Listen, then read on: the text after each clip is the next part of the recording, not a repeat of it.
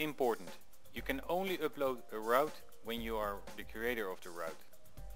This means that after finishing you can save the route and score will be available. This score and route can be uploaded to BikeNet. Go to Export and go to TTS file on PC. Select the route you want to upload. Go to View Scores and here you can see that the Export to BikeNet button will be highlighted. Select the Export to BikeNet button.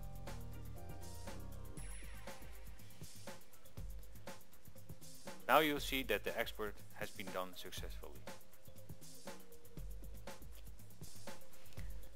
Now start up www.tacxvr.com via your internet browser and go to VR Interactive.